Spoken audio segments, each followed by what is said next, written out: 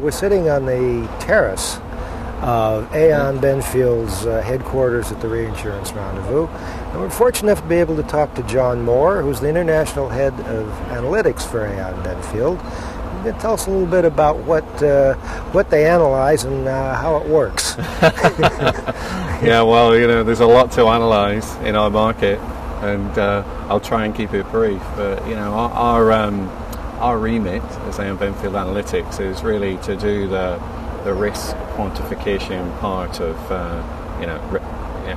reinsurance transaction. That's our core skill base. The market is obviously reinsurance for catastrophe, but not just catastrophe. We do reinsurance modelling for all kinds of other casualty and long tail lines of business as well. Okay. So the mix and the type of people that we have in our team is very eclectic, but essentially technical. So it's everything from actuaries to engineers, my background's engineering, to scientists, seismologists, people with hydrology background. So there's it's essentially a risk quantification. Okay, about how many people are on your team? Gosh, for Aon Benfield worldwide, we stand at roughly around 530 people in analytics. So we're a really significant part of the workforce in the business. I think that sort of smacks of how the business has changed over time. And if you go back, 5-10 years ago, what you'll have seen looking forward then is just growth in terms of what we do and our position within the business. So we're a really big, significant part of what we do now. And it's distributed globally. International and sort of America's market is a sort of a division or segmentation for us, and it's roughly equal. So you got 250, 280 people around the world sort of doing what we do. And it's become increasingly important. I mean, it's having an analysis of the risks that you're going to write is. Are there any risks written these days that don't include models? No, we actually had this question internally a while ago, and I was doing a seminar for part of the business, some of the sort of specialty lines business actually, where if you look at sort of traditional sort of P&C business where people buy a lot of property reinsurance, catastrophe and risk, and I think it's well known that that's a big part of our market and it's been well covered. You look at the more specialty lines that exist within the reinsurance community.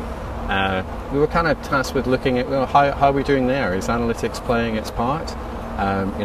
Looking at marine, retrocession, on non-marine, looking at areas of aviation, looking at areas of casualty, long tail lines, and I did some analysis and we looked across the business and we couldn't find anywhere that analytics as a team isn't actually playing a part. I mean, there are degrees of it, obviously. Well, sure, yeah. We rely to a large extent on having data to be able to do our work.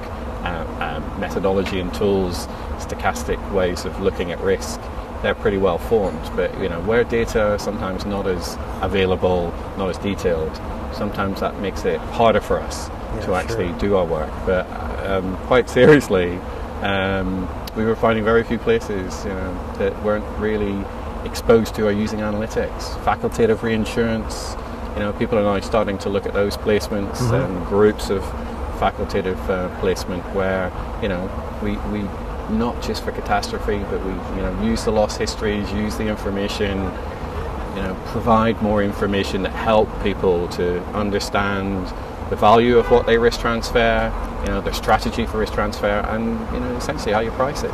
So conversations are ever expanding, and that makes it for me a fantastic place to lead and really exciting place to work. Yeah, I mean it is really the cutting edge of the insurance industry. It's where you start. Well, I know the United States, of course, is a huge, well-developed market.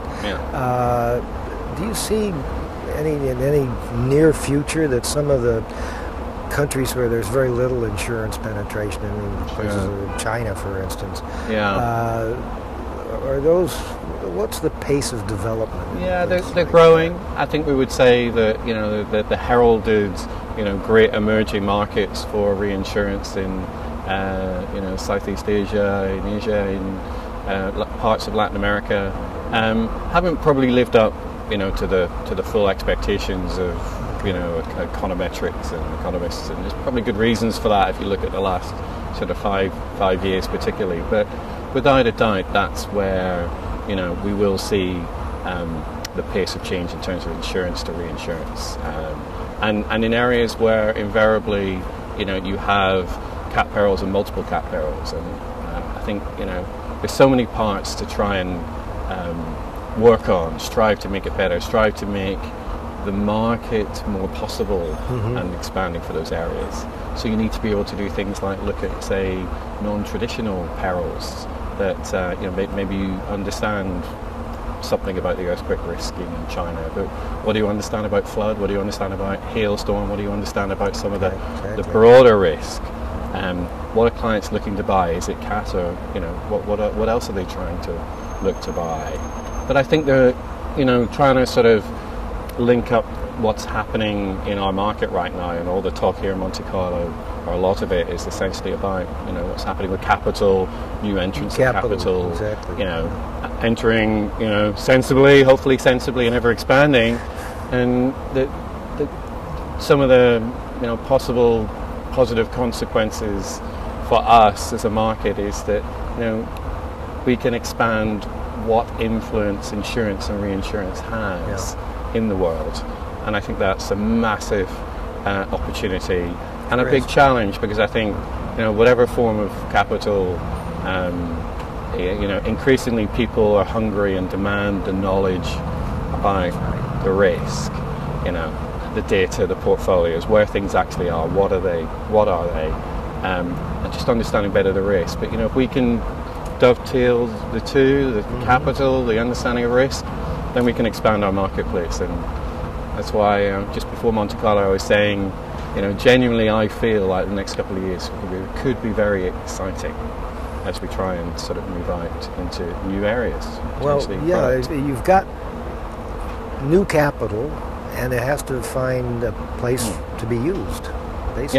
Yes, there's there will be a huge surplus. What do? You give it back, you use it. What's the market creation is difficult, but it's our challenge. It's got to be. If you actually draw the panorama of risk around people, risk around property, then you see that we play a significant part, and reinsurance is kind of honed in on where you have frequency, where you have severity, where it is possible to actually manage the risk through transfer. But then we need to expand our product, and we need to make sure that we're relevant, and the capital will stay, I'm sure. Just in curiosity related to that, I mean, some of the new risks that come in, I'm thinking specifically cyber liability or that kind of stuff. How difficult is it to actually analyze that? Without a doubt, it is difficult. Some of the risks, a good example would be looking at things like contingent BI, areas of cyber risk, areas of all kinds of things, electromagnetic storm, how that can put out power systems and create business interruption. They're all areas that I think what we're trying to do at Aon Benfield Analytics is make people aware that they are out there, they do happen, and there is history. And therefore we then try and move it on to the next part of the agenda, which is, okay, who's concerned, how can we make some risk transfer for that? But we get it, to have mutual parties that want to transact with each other, be partners in business on risk, then they're not just going to do it through relationship. They're going to have a proper conversation around risk quantification, uncertainty, volatility, and that's our job. Our job is to make people aware, and then to do what we can to make the conversation more possible to risk transfer. So, lots of very broadening out areas for us to look at, and completely within the skill base of the industry to to do it. We're talking about the sort of I guess the prospects for the future in analytics, which seem to be just vast, and I don't know. It's not going to be easy, I guess. Some of these things are pretty obscure. I mean, an electromagnetic storm that you mentioned. That can you actually analyze something like that? Yeah, you can find. We tend to break things into component parts when we look at risk, and we're looking for to begin with, things that what's happening, what's causing the risk to manifest itself. So we're looking for patterns in past history, and when you do look, you connect with research, which is a huge part of our philosophy as Aon Benfield Analytics, to connect with research, what's going on. You find that there are so many other parts of our our world and our community that are very engaged in looking at these kind of risks. Solar flares from the sun, electromagnetic storms. There is more than we would see. We are tasked with managing our day-to-day business, playing our part in the industry and working for our stakeholders. But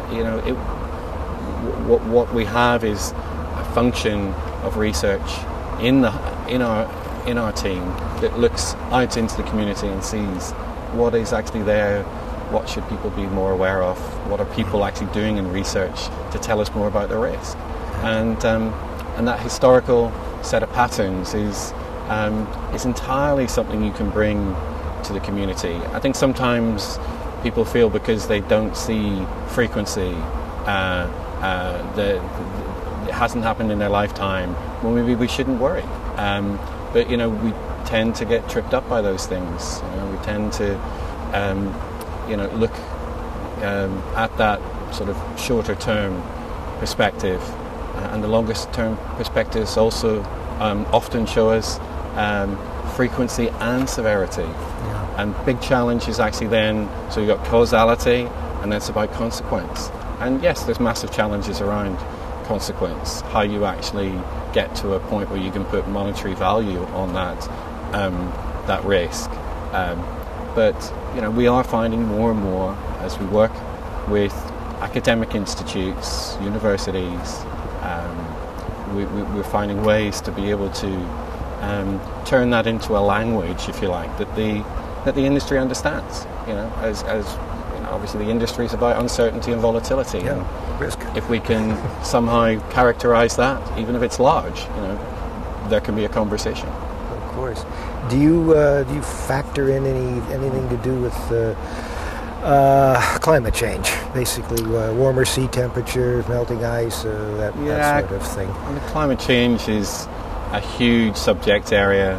I was actually a few weeks ago, I was at the University of East Anglia in the UK, and they have something called the Tyndall Centre, which is a phenomenal unit, mainly working at policyholder level, policymaker level within government, for looking at issues of climate change. And I think it's difficult, I don't think everybody's necessarily on board with climate change, what it means, what the consequences are, and that makes it difficult. But the way I see it, we need to continue to work and understand what the implications, as much as we can in a difficult area, what the implications could be of climate change.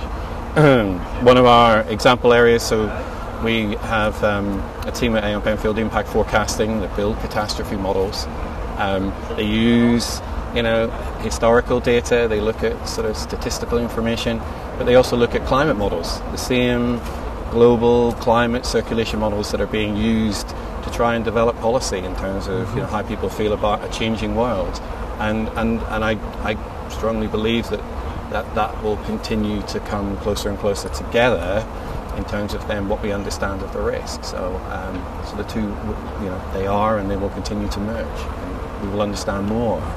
But it's a difficult area without a doubt.